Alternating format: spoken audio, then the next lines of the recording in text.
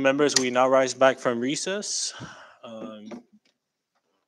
Yesterday, prior to going on recess, we had excused the Secretary of Finance, Mr. David Atalik, as he is awaiting confirmation from his counsel, and we invited him to come back today at 3:30 to appear before the committee. Mr. Atalik is here in the chamber, and so at this time, I would like to invite you up to the chamber, Mr. Atalik.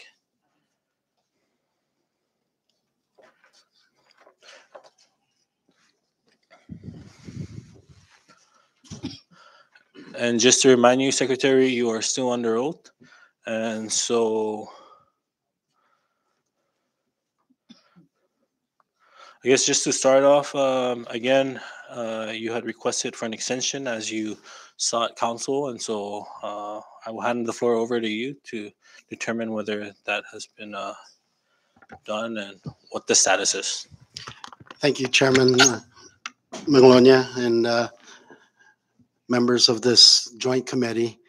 Again, I come to you and thank you for granting my request to reschedule my hearing to secure legal representation to be present with me to testify before your joint committees. As I stated yesterday, the Attorney General's office, Attorney and AG, recently stopped representing me and has allowed me to seek a private attorney. I am in discussions with a couple private attorneys and actively trying to retain one. But due largely to the holidays and the timing, I'm having a hard time doing so. And keep in mind, I was just informed Monday afternoon about the AG's position. I truly would love and like to fully cooperate with this joint committee. All the attorneys that I've reached out to have advised me not to testify until I secure legal representation. Accordingly, I must wait until I have the benefit of having legal counsel as approved and blessed by the Attorney General.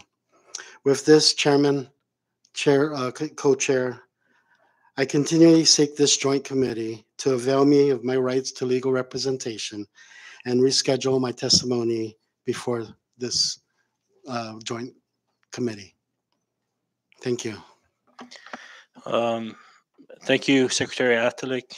With that, at this time, we'll take a 2-minute recess.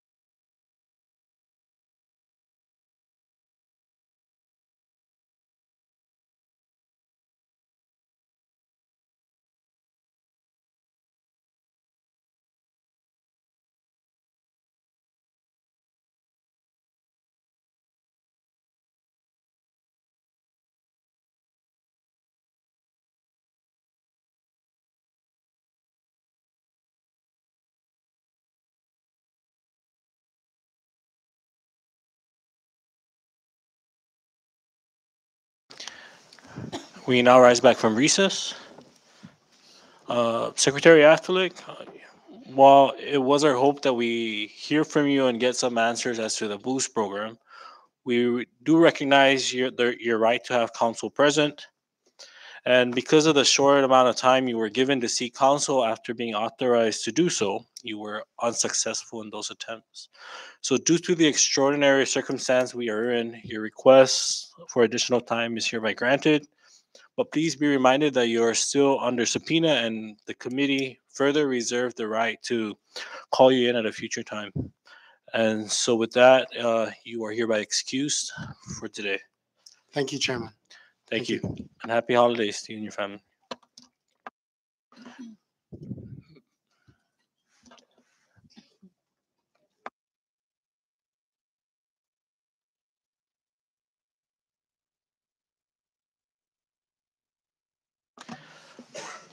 All right. With that, members, I would like to open the floor to any member who wishes to make any statement or comments.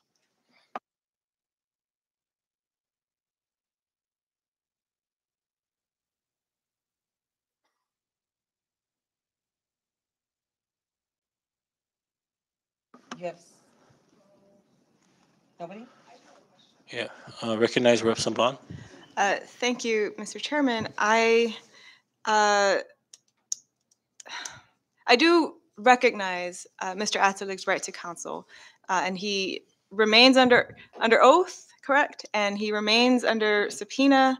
And I would like, though, that we get some kind of definitive answer for when he should be able to find counsel to answer the questions of this joint committee. I would also like to find out what is the status of the documents that we commanded him to turn over to the committee pursuant to the subpoena ducis tecum. I think that is still unresolved, and the Department of Finance should still be required to comply. Thank you, Rep. Saban. We will have council draft the additional requests as well as to determine when that date will be, while the secretary finalizes some kind of agreement with his council, and then we'll notify the members of when that date will be, and we'll decide from then. Any other member? I recognize Rep. Joel. Thank you, Mr. Chairman. I'm just curious because I recall the Secretary of Finance stating that he's going to be off island for quite some time, and we are approaching sign and die. So I'm wondering how are we going to proceed with this? Well, we still have other witnesses that will be coming in, and we understand that the our term is coming to an end. However, you know these are all informations that the committee will prepare and submit to the body in the event that we run out of time and the next legislature will like to take this matter up. As you've heard, the program runs through the 2024. And so, we can still call in the bankless iPad, figure out um, how their follow-up process has been, and any updates as to the program, as well as any um, report that the transition team, the transition committee may be a part of in understanding more about this program under the governor's office. We'll see what report comes out of that committee as well. Thank you. Any other member? I recognize Rep. Probst. I just have a question for our constituents. Will we be releasing the names of the list of for the boost grants, those who received it, the 250 companies? We've had a lot of our constituents asking each and every one of us and told them we're under a gag order. So I'd like to know from our chairs if, first of all, if this can be released and when it can be released to the public so that they can see who received and how much they received. Thank you, Chair. Thank you, Rep. Probst. We have every intention of releasing the list. We are, the thing that we're faced with is the as we've heard from President Arroyo, that awards are still being given out. I believe we just got the updated list as well as the expenditure report, and the chairs are reviewing that list. But I will, uh, I'll defer to co-chair regarding that issue. As we mentioned in the email to everybody, the list could be considered evidence, and that's why the gag order was placed over it. But we will, and we had every intention of publishing that list. And the gag order was issued to avoid any misinformation And additionally, we haven't vetted all the witnesses yet. They haven't come in here. And that's just to avoid any misinformation, any rumors going out there. But we will be publishing the list. Rep Thank you. Probst, you Thank said. you. Thank you for the clarification. Thank you. Thank you, Rep Probst. Any other member?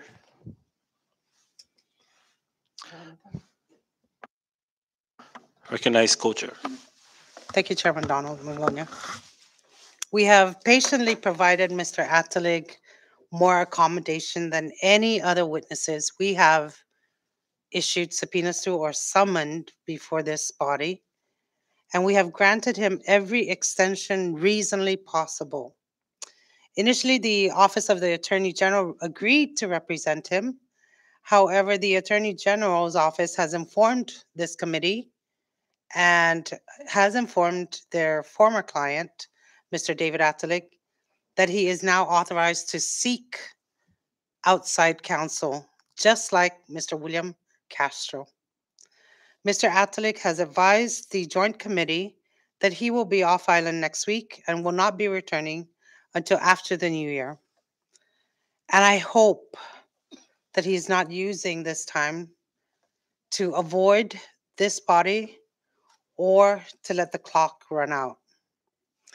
But I want to assure everybody, the members of the both committees and the viewing public and our constituents, that all hope is not lost. We have not run out of options. We still have witnesses to call in.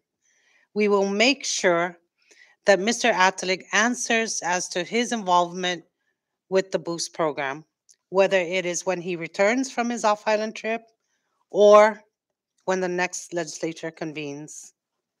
He may have dodged today's hearing, but he cannot elude this problem forever. It is my recommendation and suggestion to all witnesses who have not appeared before this body yet that it is in your best interests to come when we summon you, when we tell you and we give you your schedule to appear. We have other witnesses lined up and we have informed the next witness, actually two of them, of their schedule to appearance tomorrow at 10 a.m. We have already made contact with Mr. Edward De Leon Guerrero, Secretary of Commerce, and Mr. Jesus Taisugui that they are to appear tomorrow at 10 a.m. They have advised me that they are seeking counsel from the legal representation from the Attorney General's office, and they will let me know by close of business today whether the Attorney General's office will represent them or not. But I did advise them that they still need to come in here tomorrow at 10 a.m. If they do or if they don't have representation from the Attorney General's office, to put it on the record that they either have or have not legal representation. If they do appear here tomorrow with their attorney, we will proceed. Mr. Edward De Leon Guerrero is scheduled first, and then Mr. Jesus Taisugui. And then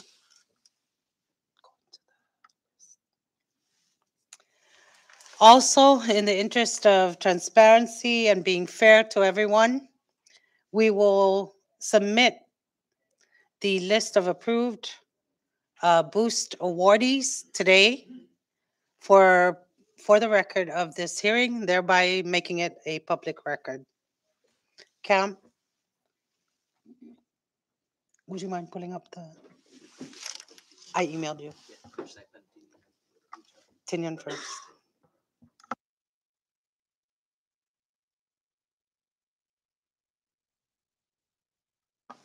We will not be going over this list one by one. It's just to put it out that this is now public record, and you can scroll through the document. And Cam, can you just state for the record the exhibit numbers for these three lists?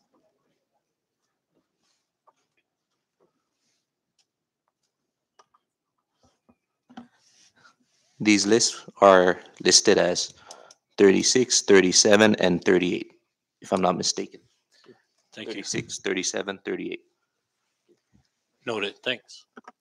Okay, so the first list is from Tinian, the awardees from Tinian under the different programs, not anonymous, small businesses, and nonprofits. And this is exhibit number 36. And we will verify that after today's hearing. Go ahead and scroll down. And this is a 2-page document. Again, this is from Tinian. So as you can see, hold up a minute.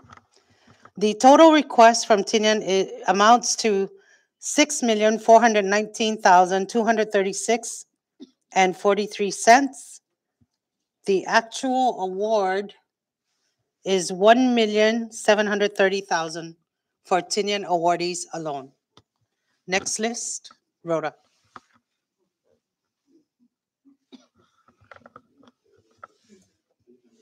Is that Rhoda? Yes. This is a list from Rhoda awardees.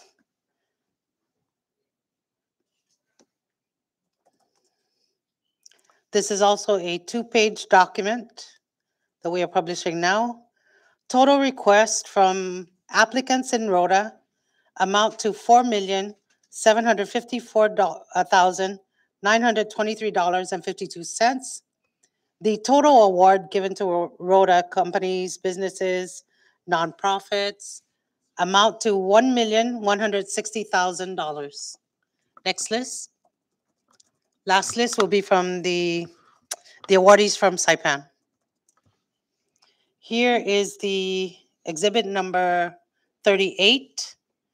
The awards started coming out on October 5th, 2022.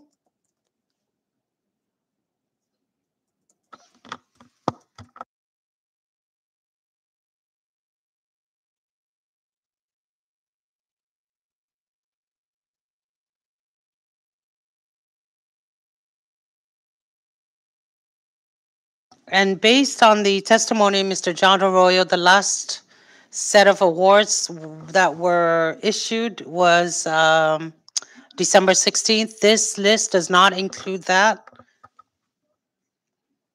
Go ahead and go down.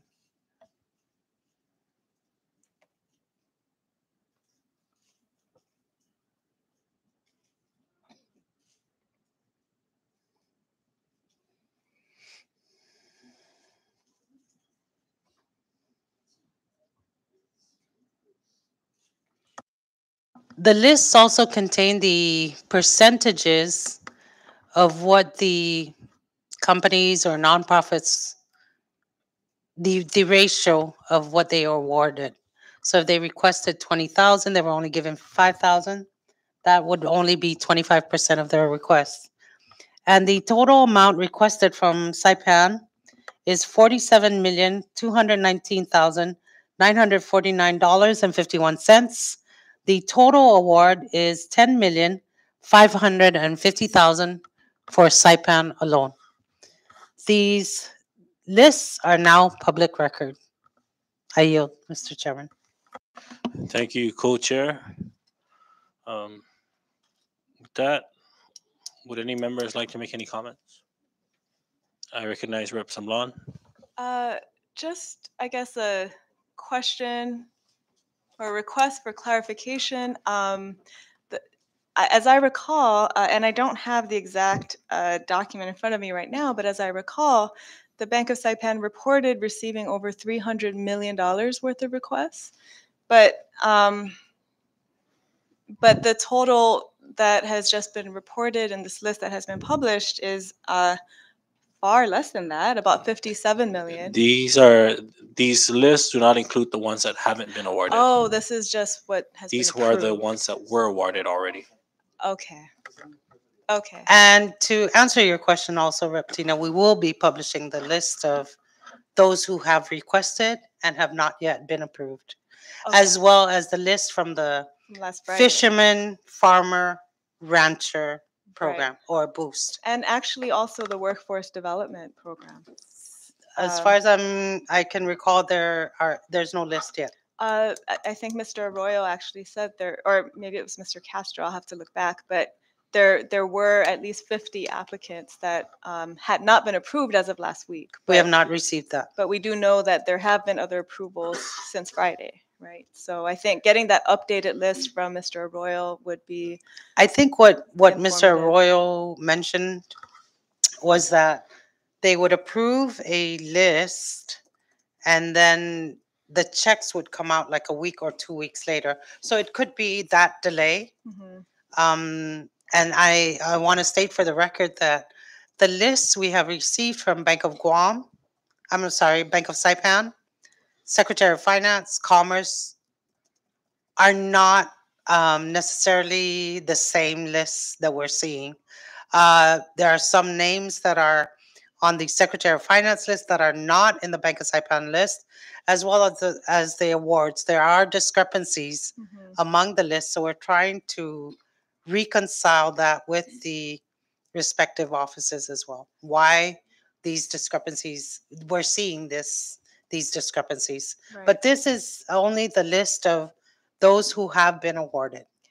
Yeah, and if I could then also request that we get some clarification about what this list actually reports, because if we can just scroll up a little bit more on this page, it looks like, or maybe on the page before that, it it looks like there were more. There was more than just one applicant that received multiple awards. We know from Mr. Royal's testimony that Bank of Saipan received 2 awards, right? And it's really confusing from what they've given us. If we could just go to I guess the December 5th award to Bank of Saipan. Um, I think it's further up under business. Keep going, Cam. So there, Bank of Saipan. So this would have been the December 5th award to Bank of Saipan, and it looks like another 500,000. That's the second award. I think the first award was in October, and this is a December award.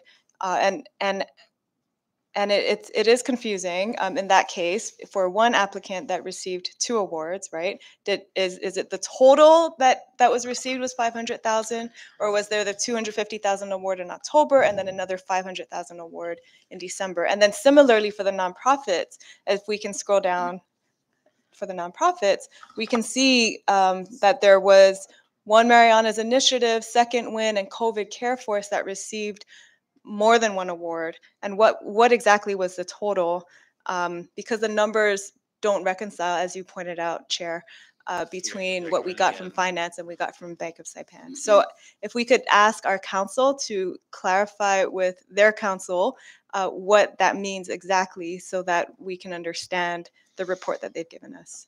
And then on a final note, I think we also asked for the dates that applications were submitted. And I don't see that in this list. These are the dates of award, correct? Yes, that is the date of the award. And we are still working on that. This is a list that Mr. John Arroyo provided to us recently, 2 days ago.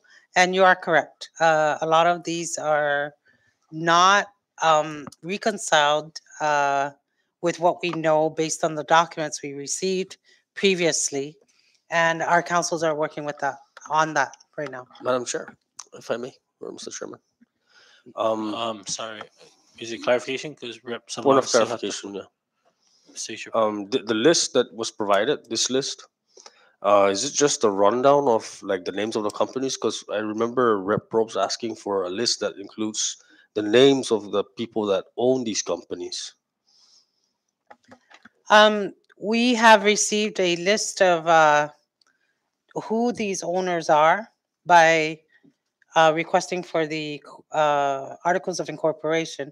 However, we also need to reconcile that because we're asking everybody for lists, revenue and tax, commerce, and the lists are not in sync.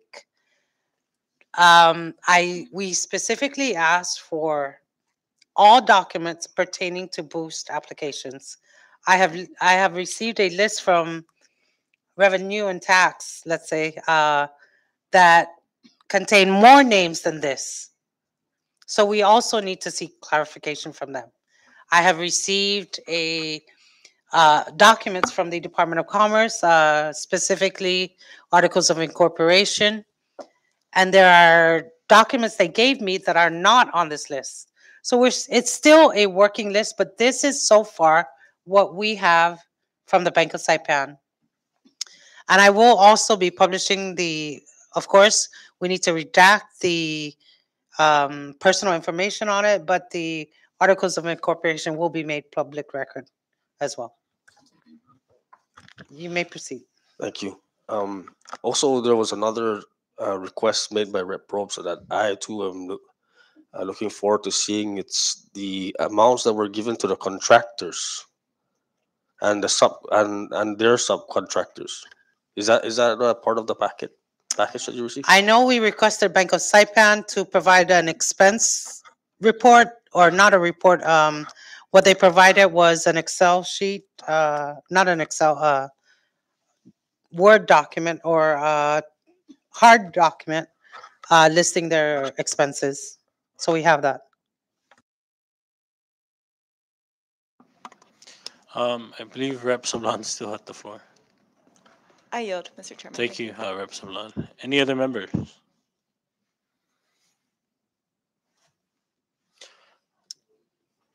Okay. All right. And so, with that, colleagues, again, as the co-chair had mentioned, we still have two witnesses that will be appearing before the committee tomorrow at 10 a.m. And that's Mr. Jesus Taisugui and the Secretary of Commerce. And they have been notified. And so we will recess until tomorrow, December 23rd, 10 a.m.